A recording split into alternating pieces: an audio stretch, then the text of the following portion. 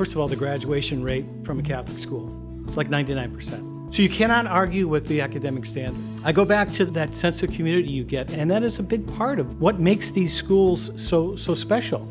And what our teachers and the principals do to give them the external pressure for this internal strength that they have, and to be able to think for themselves and to be responsible. This is what we want for our kids. It's not just for the people that can afford it. With CEA, it brings that cost down to everybody.